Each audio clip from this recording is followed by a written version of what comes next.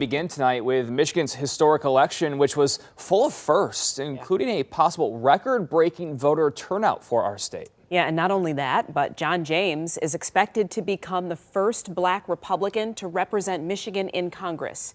And Sri Tenadar is slated to become the first Indian American in Michigan to be elected to the U.S. House of Representatives. We'll have more on them in a moment. For the first time in decades, Democrats are expected to take full control of the Michigan legislature. That's huge because Democrats haven't controlled the state Senate since 1984. This shift in power in Lansing is expected to have a major impact on everything from gun control to infrastructure and unions, including the state's right to work law. But the biggest impact is expected to happen in public education. Schools should see an increase in teacher pay and classroom funding. 7 Action News reporter Kim Russell has more on how the shift in power will impact public education. To put this election into perspective, let's talk about Diet Coke. It's been around long enough to be an iconic beverage, and it first hit store shelves back in 1982. That's also the last time that voters elected Democrats to control both the legislature and the governor's office in Michigan.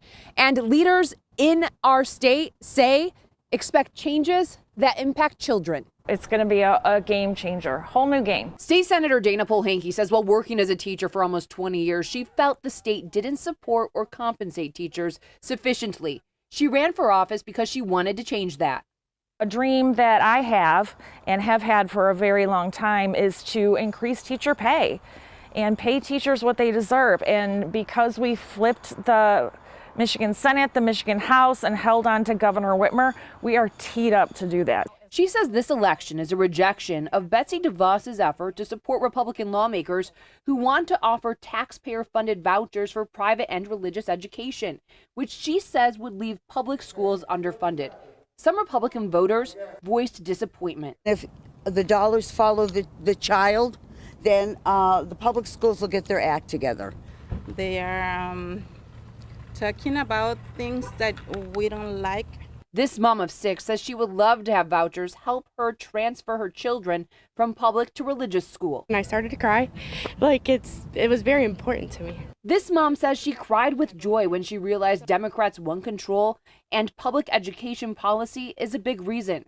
Her daughter is in an early education program to help with speech, and she believes that Democrats will invest more in support. She currently is delayed with talking. She is 3 years old, so right now we're just trying to get the words out. Trying, and they're coming. You know, school's only been in session since September, and we're getting there. So there we go. I hear verbalization right there. Yes. There's not a money problem with the schools. State Senator Jim Runstad, a Republican from White Lake, said lawmakers provided equitable funding last budget. What policies were you trying to get passed that you're now concerned are just going to have to be on hold? I was really hoping we could get some tax relief to the people here in the state of Michigan.